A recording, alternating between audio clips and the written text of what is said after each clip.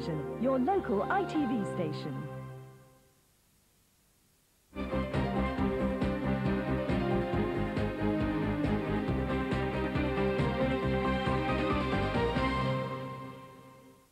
Good afternoon. One of the worst cases of sustained vandalism in the Channel Islands has come to light in Alderney. A large property is under development on the Quatre-Vents site, but vandals have done their best to wreck the building. Exterior walls have been smashed and inside fixtures have been ripped out and broken. It's estimated that damage will run into tens of thousands of pounds.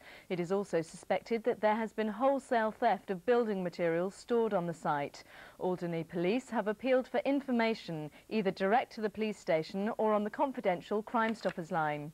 The development behind the airport has been a source of controversy in the island. 2 years ago, there was a demonstration march against the building, which is in the island's green zone.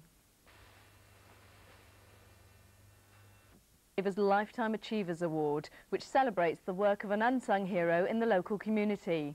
They are Ben Gabriel, Pam Bartlett, Molly Degari, Pauline Leadbeater, Denise Fawcett and Dennis Moore. The winner, who receives a trophy, a £3,000 holiday and a donation to the charity of their choice, will be announced at the Guernsey Awards for Achievement Gala evening at Beausejour next month. The Honorary and States Police teamed up in Grouville this afternoon for some special enforcement, making sure the parish's old age pensioners have something to smile about tonight. It was a case of jackets off and silver service at the ready as members of the Grouville Honorary Police and their wives carried out the long tradition of serving up a slap-up Christmas lunch for pensioners.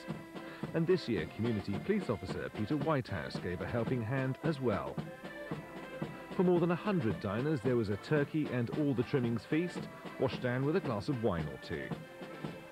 It was all a sign of the times. Constable Frank Amy said the event used to be staged in the parish hall, but now with a growing number of pensioners, the party's moved to a nearby hotel. Finally, the island's militia were in action in Jersey today, dealing with a sticky situation at the zoo. John Jakes was there.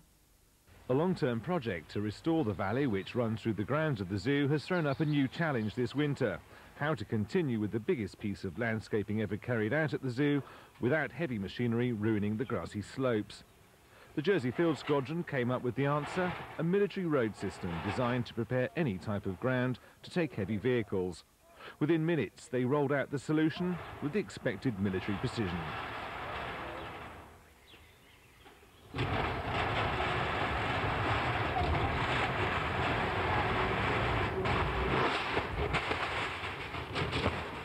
It was a good training exercise for them and a delight for Carol Kemp, who over the next 4 months will be turning this muddy valley into a centrepiece attraction for both visitors and wildlife. And apart from all the physical work involved, Carol set herself another challenge: to put in some exotic plants never before grown out of doors in Jersey. Looks lovely. Well, now the weather until 6 a.m. tomorrow. Fine and cold with a risk of slight air frost in Jersey. Minimum temperature tonight 0. Visibility good, possibly moderate at times. And the wind easterly moderate 4 to fresh. And the open sea state slight to moderate. And the outlook for tomorrow: a risk of mist or low cloud patches for a time in the morning. Otherwise sunny and cold. Temperature rising to 8.